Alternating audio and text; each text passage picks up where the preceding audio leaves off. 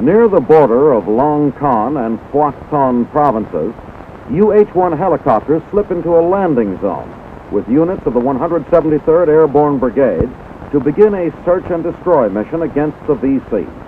It is 9 March, and Operation Silver City is now underway.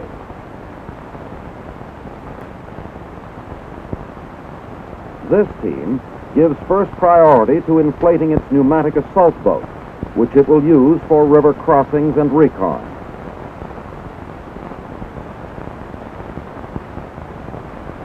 The boats are eased into the nearby stream as the troops prepare to move out. Both the Song Bay and the Song Dong Nai rivers flow through the area searched during the operation. The action is taking place in War Zone D, the Viet Cong jungle stronghold located some 50 kilometers northeast of Saigon. Operation Silver City also involved elements of the 1st Infantry Division and the Royal Australian Regiment, as well as troops of the 173rd. The 2-week Allied sweep through the area was planned to hunt and kill or capture the enemy in the notorious Zone D, which the Viet Cong had controlled with virtual impunity for years.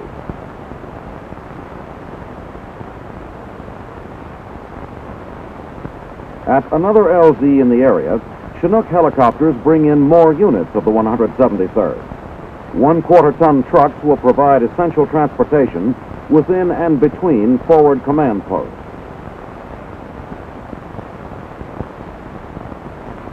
Meanwhile, other Chinooks arrive at pre-selected positions with weapons and personnel of 105mm howitzer batteries. The howitzer crews lose no time in laying their weapons and preparing for fire missions in support of Operation Silver City.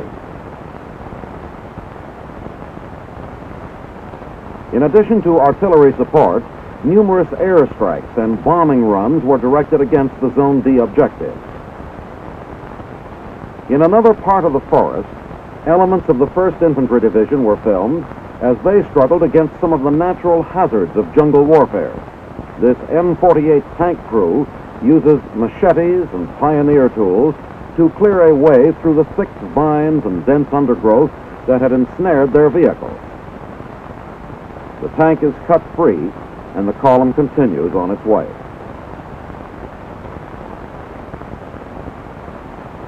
It is now 4 days later, 13 March, and the Allies are pressing Operation Silver City into the heart of Zone D. But thus far, there has been little contact with the enemy.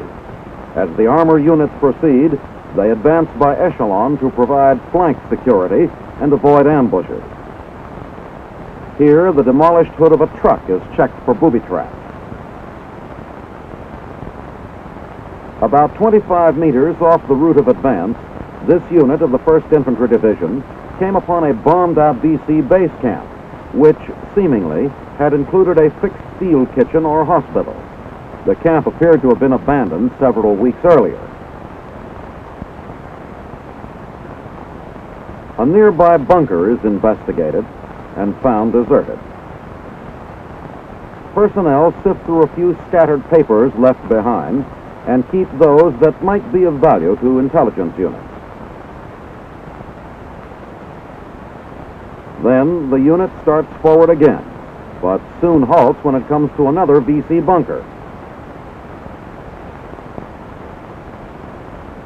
After a white phosphorus grenade is tossed into the bunker, it also is found to be empty.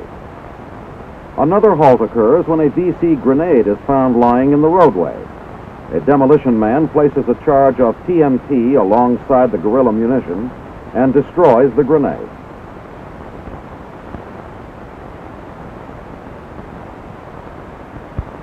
The tanks in the advance guard reconnoiter the woods alongside the trail by fire before the column continues. During the day, this unit made a 5-kilometer sweep through the area without contacting the enemy. On the 2 following days, another unit of the 1st Infantry Division was filmed as it conducted a sweep covering some 8 kilometers through the same general area.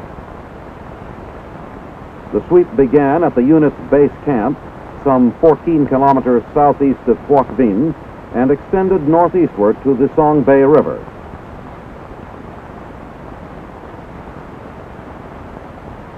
A hut discovered early in the march yielded no Viet Cong, but several supply items, including an outboard motor that had been abandoned by the VC. Some 5,000 ball bearings and several hundred spare parts for bicycles were also found. The outboard motor was prepared for demolition, while the hut and other supplies in it were put to the torch.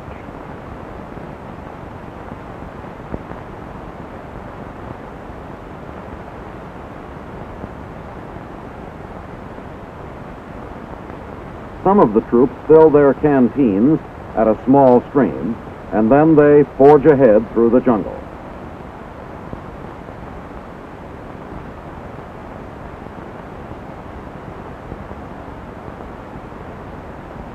Later on the march, the units emerge into an area that had been pounded by Allied bombs during Operation Silver City.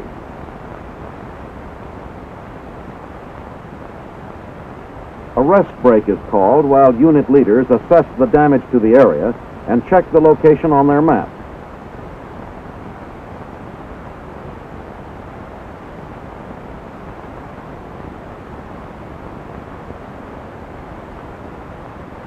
Then it is time to move out once more.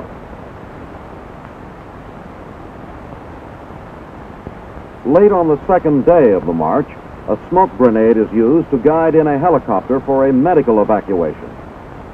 There has been no contact with the enemy during the strange patrol, but combat operations under these conditions take their toll in many ways, including heat exhaustion.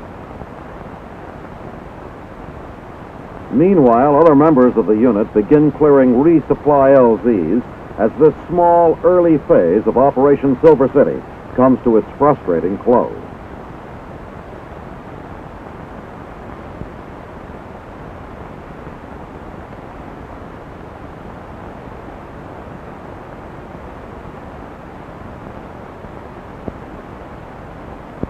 At headquarters of the 1st Infantry Division near Dian, members of the Big Red One fall in as their commander for the past 2 years, Major General Jonathan O. Seaman, bids them farewell. At the change of commander's ceremony, the playing of the national anthem is followed by an 11-gun salute. General Seaman and the incoming commander, Brigadier General William E. Depew, troop the line. The ceremony was held on 15 March before composite platoons from the division's 3 brigades and support commands. A special message from the Army Chief of Staff citing the inspiring leadership of General Seaman and the ability of General Depew was read by General William C. Westmoreland, MAC-V commander. General Depew's previous assignment was as General Westmoreland's Chief of Staff for Operations. General Seaman is taking charge of Field Force Vietnam II. This new command, with headquarters at Ben Hoa, will have control of all U.S. ground forces in the 3rd Corps area, which extends from 40 kilometers southwest of Saigon to 150 kilometers northeast of the capital.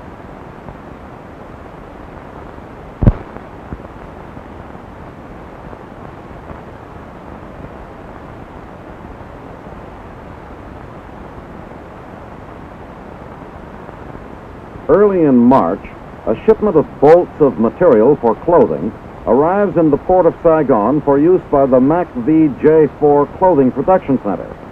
Trucks carry the heavy boxes of material to the warehouse complex where it is checked in and recorded.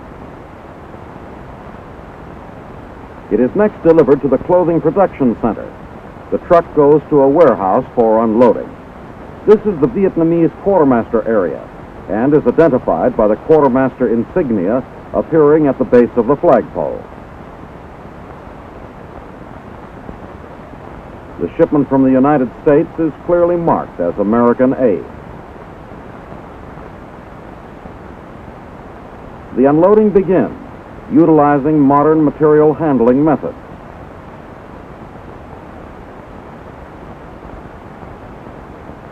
One box is opened for inspection by the Vietnamese officer in charge and the American advisor. The cutting shop also employs modern methods of mass production. The many layers of material are stenciled on top to form guidelines for the cutter.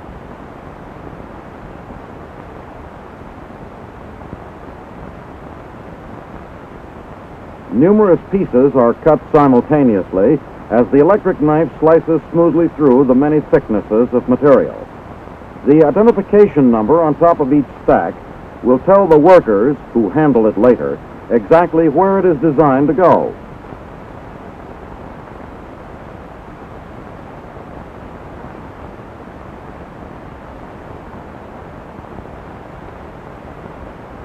In another building, lines of sewing machine operators stitch the pieces together to form recognizable uniforms. The trousers and shirts take shape while moving through these machines.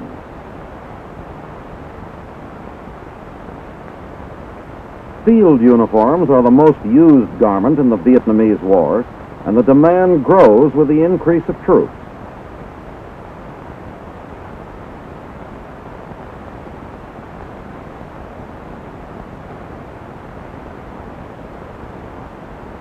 An inspector checks out each piece before stamping his approval on it.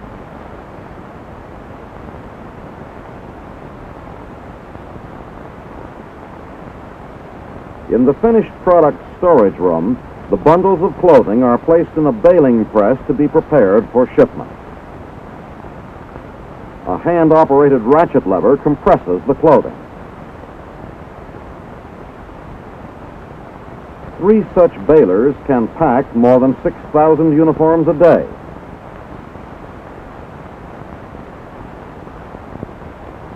This is one of 150 items of clothing manufactured here. Current production at the Clothing Production Center is approximately 100,000 uniforms and 150,000 miscellaneous items of clothing and equipment per month. The cost of labor runs about 10 cents a uniform for cutting and assembly. Over 1,500 civilians are employed in the task.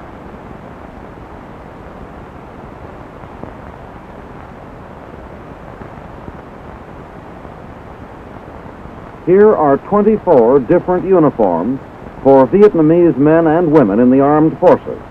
Both summer and winter issue are represented here in uniforms manufactured by the Clothing Production Center in Saigon.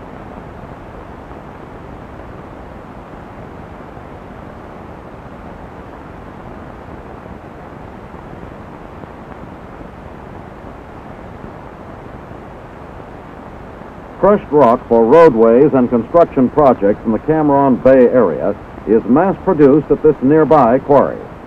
A tractor-mounted drill is used for the first step in the process.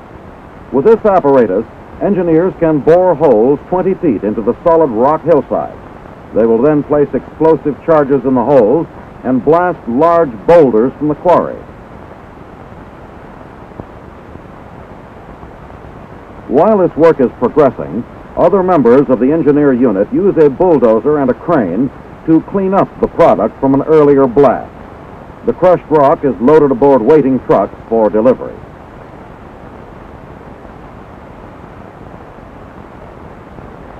After the initial demolition, smaller explosive charges are placed on the resultant individual boulders. Heavy mud is tamped around the sticks of M2 dynamite to equalize the explosions and to direct their force downward into the large rock.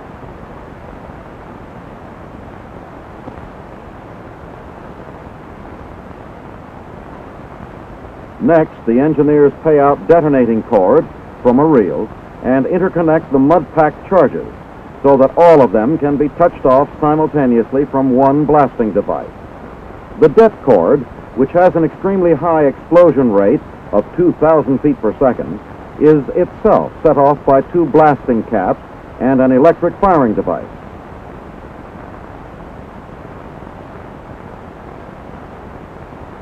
The shattering force of the numerous medium velocity charges rips the boulders asunder. As soon as the fragments and dust settle, the engineers will begin loading the crushed rock and setting up for another blast. In early March, work in the quarry was underway both day and night.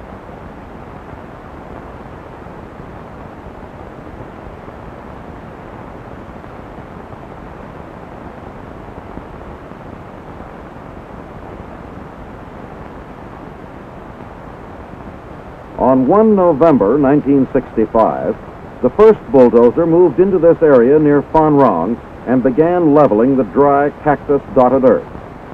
4 months later, in early March, a modern jet airfield is nearing operational status here, thanks largely to a new surfacing material known as AM2. The all-aluminum material, which is fast replacing the familiar PSP runways of World War II and Korean vintage, comes in 12 by 2 and 6 by 2 foot mats.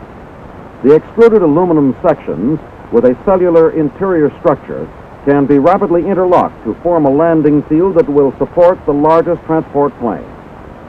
The work at Phan Rang is being performed by a U.S. Army Engineer Battalion, by more than 350 Vietnamese laborers, and by some 150 employees of a U.S. construction firm quartered nearby. At the same time, construction is underway on other facilities needed to support operations at a modern jet airfield. Here, a crane is used to unload pumps, pipes, and other plumbing equipment in the fuel storage area. When this activity was filmed on March 4th and 5th, large tanks for storing jet fuel were being started and completed daily. The Phan Rang airfield, located some 100 kilometers northeast of Saigon and about 30 kilometers southwest of Cam Ranh Bay, will be the 6th jet installation in South Vietnam. Its construction literally involved moving a mountain, more than 1 1/3 million cubic yards of earth. Phan Rang became operational in mid-March when a tactical fighter squadron of F-4 Phantoms arrived here from Holloman Air Force Base, New Mexico. Within 8 months, another 10,000-foot runway in concrete will be added, greatly increasing the field's capacity.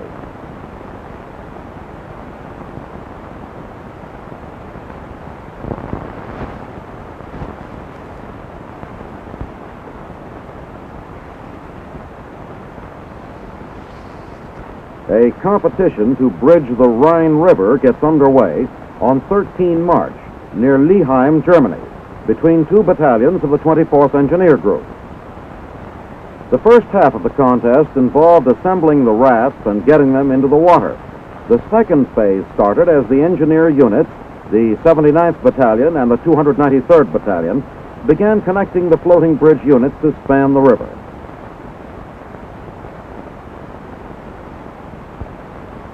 U.S. and Allied officers observe as the contest progresses. 82 floats were used in the construction of each bridge, which was 1,220 feet long, with an overall width of 44 feet and a travelway of 13.5 feet. The 79th Battalion won the contest, completing its span in just under 4 hours.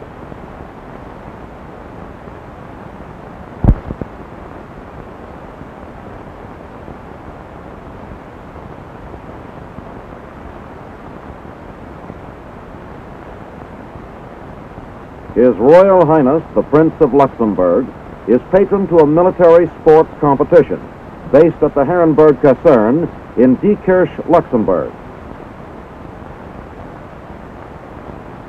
It is the 5th time the International Council of Military Sports, CISM, has held its meeting in this country. Posters for the competition on 20 February are seen everywhere in Diekirch.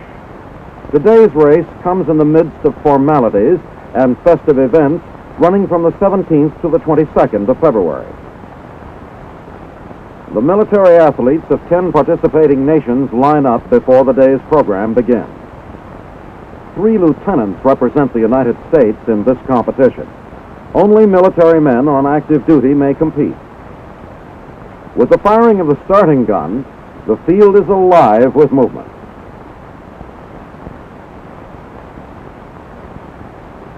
Moments later, the men reach the foot of a hill and begin their climb on the run.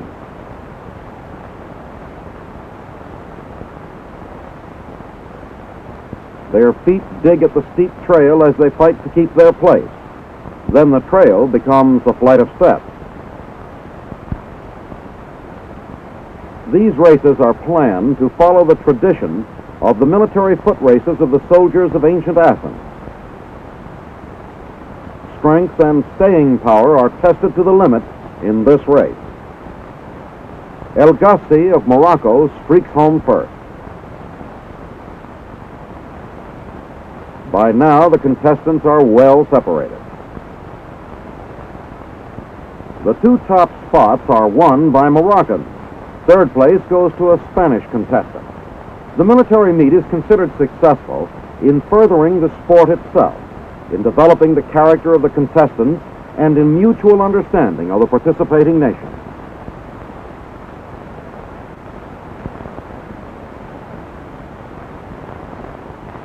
In the Alpine and Scandinavian countries, skiing is one of the most important military skills the soldier can master.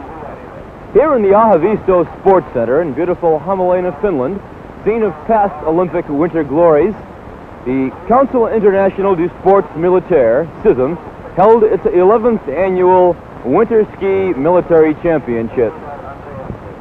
8 nations participated in the ski championships this year, and the United States of America was represented by its biathlon ski team from Fort Richardson, Alaska, headed by Captain Cleo Parker, Jr., and the American Alpine ski team, drawn mostly from the United States Army in Europe, headed by its skiing coach, Lieutenant Rick Hubbard. 1 minute past 9 on 10 March, the first contestant, an American, starts the military cross-country race. He is followed by an Italian contestant. The starting interval is 1 minute. At 9:17, contestant 17, an American, moves out. The course is tough, even for these military skiers.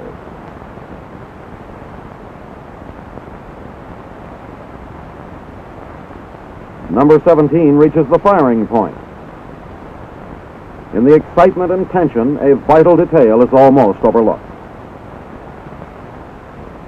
In the race against time, hazardous turns like this must be precisely judged. Here, number 23 from America handles himself successfully at this point, but other contestants following him have a harder time of it.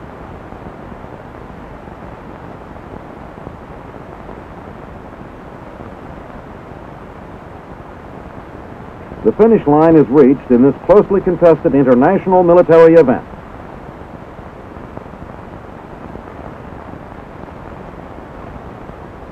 A man who has played a major role in the promotion of these military sports, Brigadier General Royal Hatch, U.S. Air Force, President of CISM, is interviewed by Lieutenant Krinsky. CISM, of course, has an academy which is devoted to research, developing the best methods, and perhaps passing it on to some of the countries that are not as fortunate as we are. It has proved successful in the study of boxing. We have had a clinic and developed ideas which may make the sport survive a little better. We put out a magazine in which some of the results of the CISM Academy are printed for technicians as well as for laymen. On 13 March, the military patrol race is held. First up, American Team 2 borrows a Norwegian contestant to replace an ill member. This event features 4-man teams performing cross-country skiing and marksmanship.